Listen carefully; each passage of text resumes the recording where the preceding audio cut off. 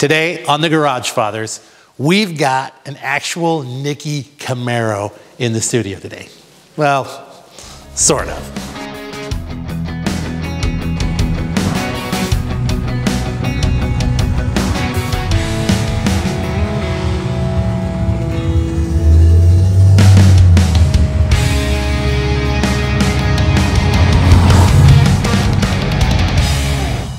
Folks, the big swag from Monster Garage. Listen, in the heart of California, two hardcore enthusiasts have started a business like no other. These guys build, drive, and insure some of the baddest cars on the planet. Their list of clients range from the struggling college student to the rich and famous. They take the proceeds from their agency and dedicate it to the rescue, rehab, and rehoming of forgotten collector vehicles. Their office is a diner. Their shop is a showroom. They are the Garagefathers.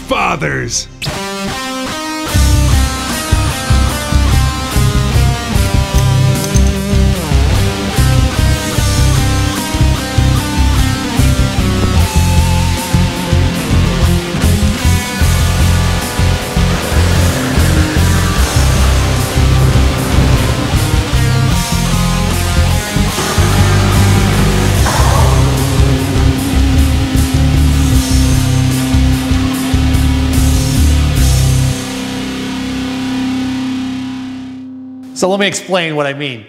This is my friend Nikki and her Camaro. Hi. Cool. All right, cough. They're gonna cough.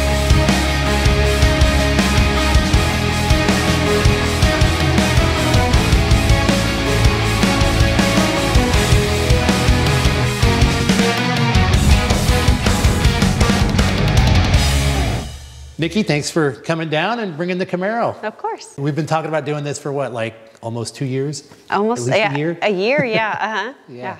That's awesome. I'm glad you finally made it. Yeah, it's great to have the car out and to come out to Exeter. Right? Yeah.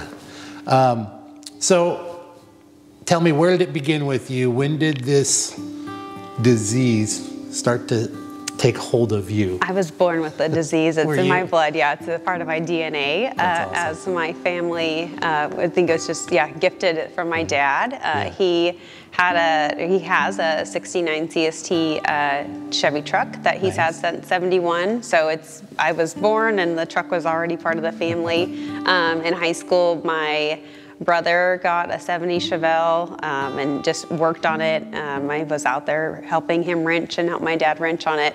So I learned a lot about just wrenching on cars with them. Now, did your brother ever let you drive the Chevelle?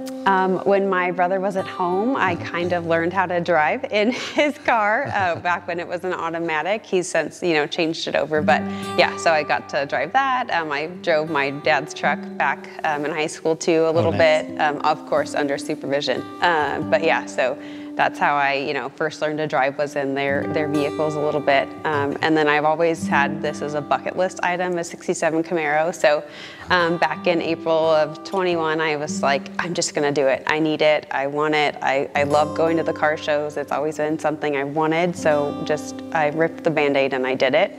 So I found my car in Vernon, California on Craigslist. My dad and I went down and trailered it back home. Okay. So. Wow. It's been a project ever since. Wow, okay, that's awesome. So you've loved them all your life. This is your first classic car that you've owned? Yes. Your first time? Okay, that's awesome.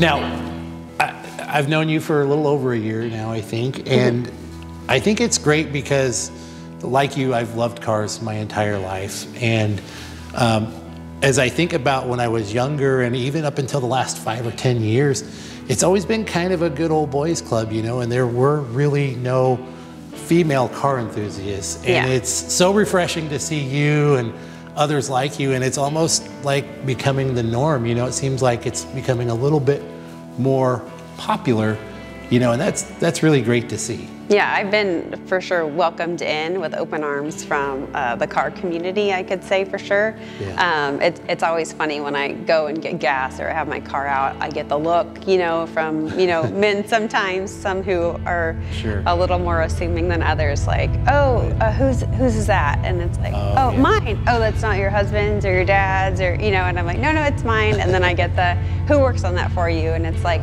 well, my dad and brother, you know, help and do most of it and teach me everything that I know, but I'm more than willing and happy, and I want to learn, and I want to get my hands dirty. Yeah. I want to do as much as I can. I don't want to be one of those people, and this is, I think, me with everything. I don't want to be someone who's like, oh, someone did that for me. I mean, even with like home improvement projects, I want to get my hands dirty. I want to know about it. I want to have knowledge about my car. I want to be able to talk openly and knowledgeably about what's going on with my car. So yeah, it's been great to be part of the car community and just welcomed in as just one of the members. Yeah, you're just like one of the guys. One of the guys, and that's what I say. Group. Yeah, to everyone, you know, it's like, oh, I'm just one of the guys. You know, it's just, you know, I don't want to be seen as anything different. I'm just one of the guys that wants to, you know, have fun with the cars and just go to the car shows and have. The only thing you're really missing is a beard. I mean, I could probably try to grow one. You know, I like think that might do wonders. Or you know, Halloween costumes. I could probably just like smash one on. Or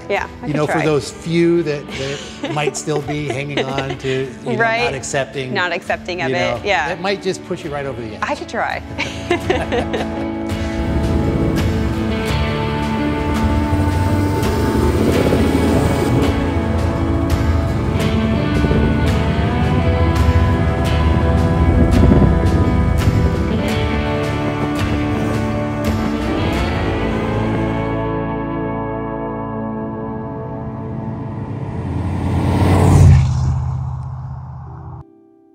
Now, you have a pretty cool Instagram too that we've checked out. Now, did you start that when you got the car, or? So I'm pretty private on my personal Instagram. So when I got my car, I was like, oh, I think I want to, like, you know, document my car, because it's not really much about me. It's just about like my projects that I'm doing to let people know I'm still alive. I'm out here, you know, but I'm going to work on my car. So I was putting some different things on my Instagram. Like when I first got it, the first time I got gas, I went and had some extra keys made, and I was waiting in the parking lot, and it was started just like, I would say hemorrhaging fuel, just like dripping gas, drip, drip, drip. And I was like, oh, this is embarrassing. I hope I don't blow up. So my first experience with the car was learning how to drop a gas tank. So I luckily have an Apple Watch, and I was able to call friends because I thought I had most of the fuel out, but I didn't. So there's a great picture on my personal Instagram of me like very awkwardly like holding this like not empty gas tank. So I posted a couple of pictures of my car projects on my personal Instagram, and then I was like, I don't really think my friends are gonna be super into like watching me work on a car. Most of them, you know, if I say, oh, I'm gonna work on my car today, they're like, oh, it's broken, or oh, it doesn't work. Like, what are you doing? I'm like, oh, I want to make it better. So I, you know, talked to my brother, because he has an Instagram and it's kind of only for his car, and he very, very rarely posted.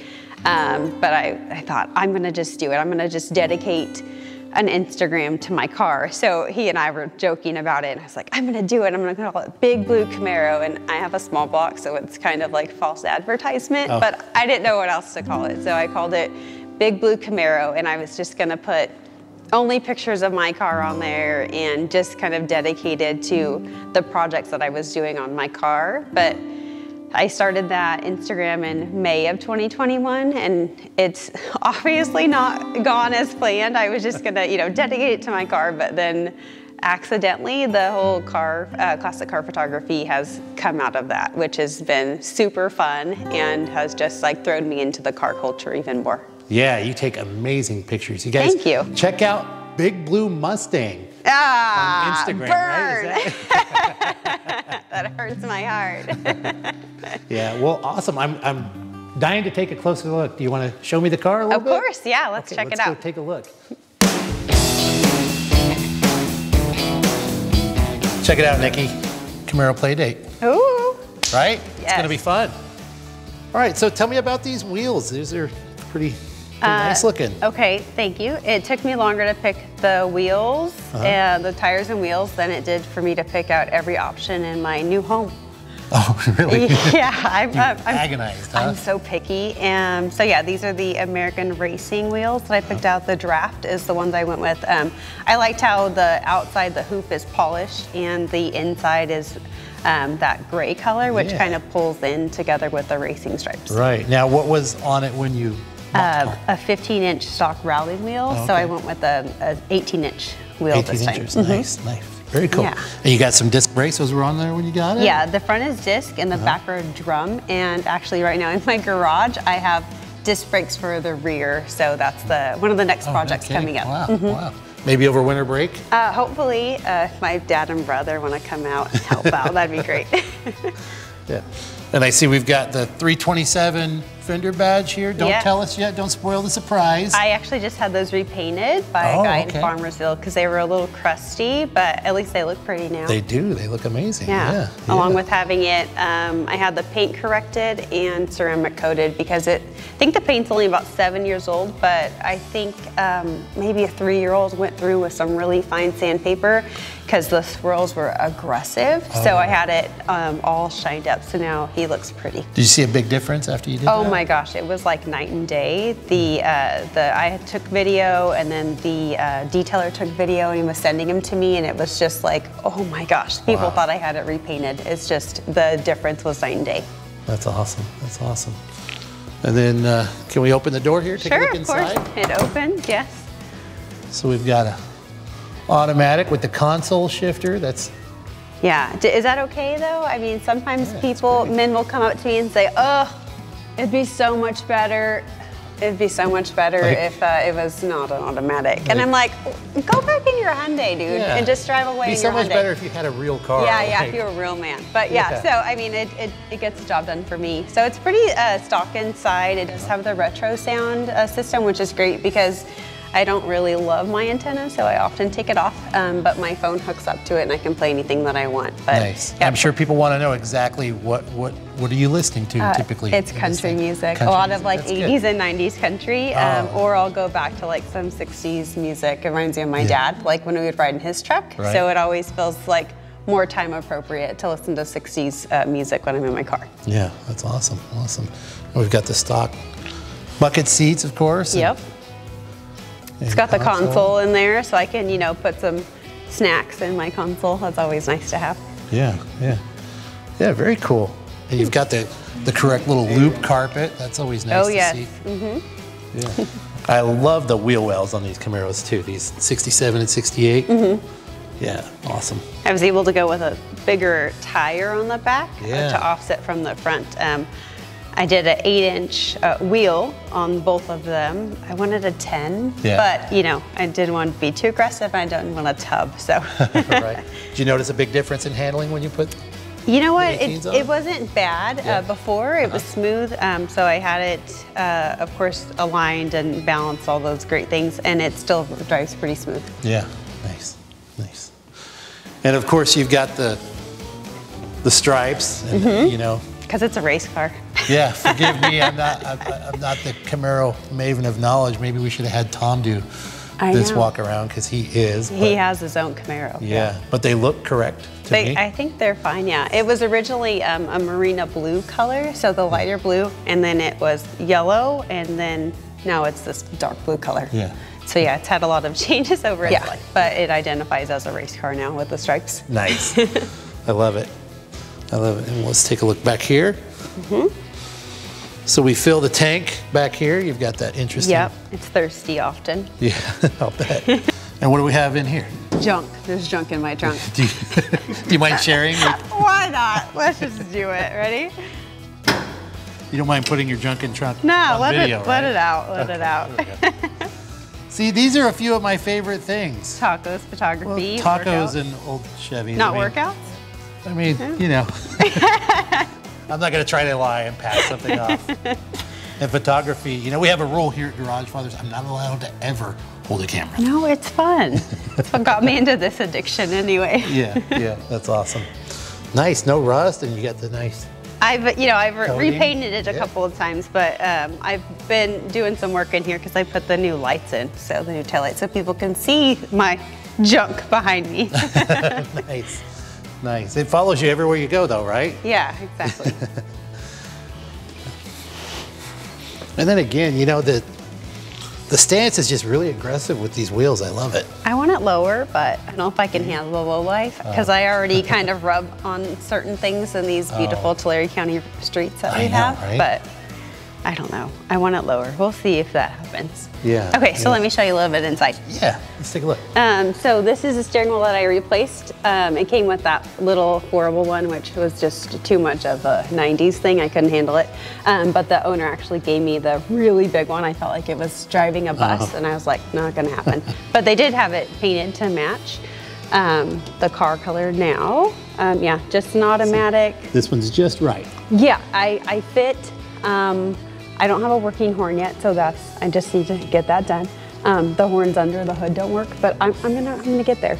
I would like to upgrade the gauges, but I do have my. I love the stock gauges. I do, so that's the thing. I was looking at some newer ones, but I just love the look of that, and I don't want it to look too modern inside. I really like the classic look of everything. I have my awesome FiTech gauge cluster, so I don't have a tach on this car because it is just a base model, but it does allow me to have my tach and also like my temperature gauge, so I can see my coolant, knowing if my fans are on and off. A whole bunch of different options come up in my FiTech computer cluster. Have you found a set of gauges that you do like? No, I mean, it took me how many years, I feel, to pick these wheels. I'm super picky, so I see some that I like, and then I'm kind of like, maybe not. Like, maybe the number spacing is wrong. I'm just super picky. That's awesome. I hate it. So I have the retro sound radio, which is awesome. But other than that, there's really not much going on inside. I mean, I have these awesome AC levers here. So 260 air. Yeah, this is extra high. We got a medium and a low. So on the way over here, since it was like 35, I had them closed up. So I had the heater on. But you know, I don't know why they didn't keep them after 67. I don't know. They should still be on new cars, because a lot of times I don't want to run the AC in a newer car. Yeah. And I wish I had vent wings. It's nice, yeah, to just like blow in a little bit of air, or there's those little like ones down there. What are those, like kicker plate or something? Those are nice to kind of cool off your feet, but. Right. Yeah, it is. These are nice. That's how you can tell it's a 67 and not a 68 right there. Those wing windows are a dead giveaway. Right. So, Nikki, you want to show me this fancy FiTech science stuff you got going on? I would love to. All right, let's see. Okay, let's check it out. All right, okay. It takes all my power. Got it. Got it. Did it. I did it, yes.